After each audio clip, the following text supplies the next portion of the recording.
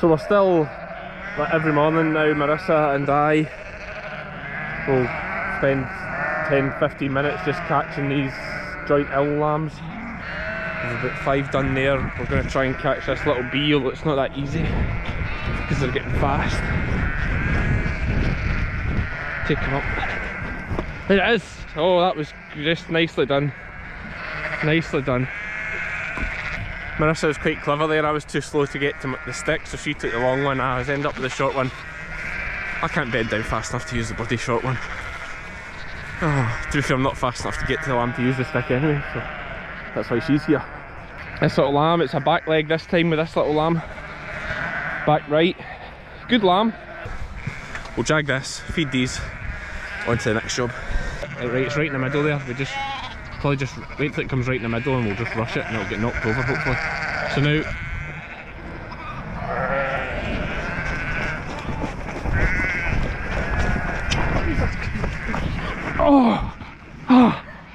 oh, he's still got it. He's still got it. That's teamwork though, isn't it? Marissa headed it off. You grab him away. Oh, that's the dog attack lamb. It is clearing up a good bit. No real pus coming out of it anymore. We jagged it yesterday as well. Pair wee lamb, but it is on the mend.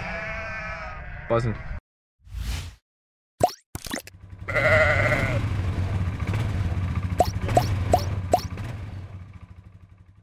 Good morning, sheep fans. Cammy's the name, sheep is the game. Although they're getting less and less all the time, we are still getting fresh lambs daily. And we're now getting Charlie lambs because we put the Charlie out to chase up a bit. Oh, that one might be no, that is a Charlie lamb, I'm sure. What an absolute beast it is. Mum's first of the day. We'll check her in a little while. I can't believe she's twins at that size. I suppose they do get big. Oh, there you are, lass. We had to catch you in the field the other day. Your lambs are looking well. Another cracking pair of lambs. Now that things have calmed down a little bit, I should build in a little bit more structure to the videos and explain things a little bit better. We're doing the morning rounds. Every morning we go round, we feed everything. These lot have just been fed and now I've stopped to look at that ewe and lamb and they're running over because I've finished it, so I need to go. We'll talk to you in the next field. And of course we're still jagging little lambs for joint ill. You see a swollen knee here. This is one of the worst ones, to be fair. The pus builds up in the knee, usually comes in through the umbilical cord somehow. From the shed, pus builds up in the joint. So we've just got to keep jagging at it. See if we can try and help this little lamb. I'll show you how lame he is in a second.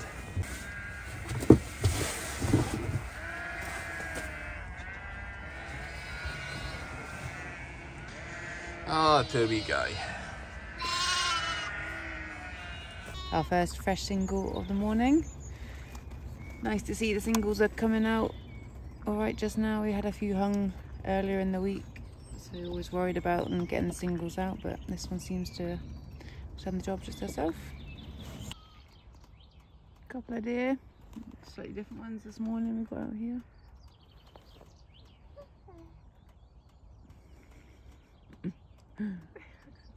The tails, isn't it?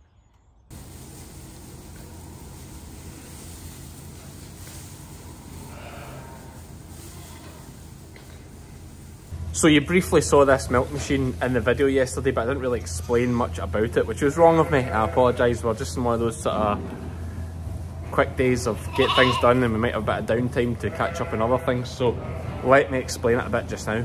Okay, so dead simple. Bag of milk powder goes in the top here. In there, like that. And then this thing keeps the milk, there's a heater around here, keeps the milk at a set temperature. That's not the temperature, that's the setting. Keeps it, we've got it shut down quite cool just now to about, well, 20 degrees I think it is. That's not cool, that's still quite warm, but if it's too warm the lambs guts it, and we've been having a bit of scour issues, so we're trying to stop them scouring. So the powder, we're a wee bit away from a fresh mix, but the powder drops down out of this wee dropper. Water comes out of here and there's a little whisk inside there, whisks the milk as it's needed. It then comes down these tubes, over to these teats here, where the lambs soak away as much as they want.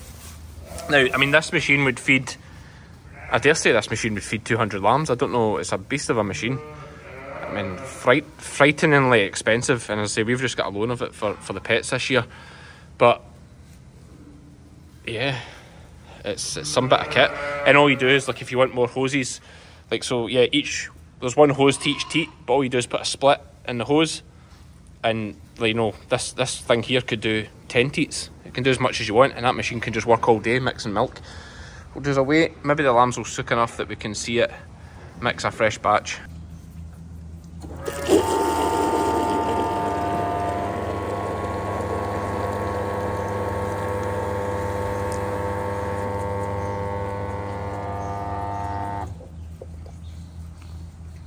Some game.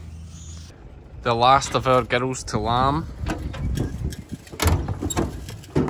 Here. A couple of that one's yellow, so I should really keep it in, shouldn't I? But no, they can all go out now, and we'll sort it out later. That one's yellow. The rest are in lamb. When you've been in the shed for a month and you get your first taste of grass, it must be pretty sweet. It's one of those crazy, when you're sitting listening to them ripping away at it, for some crazy reason it actually sounds tasty.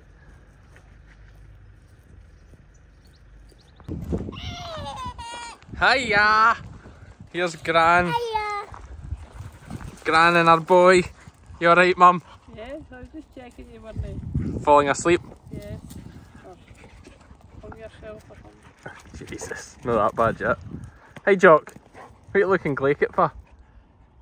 You're looking glaikit. You want nut?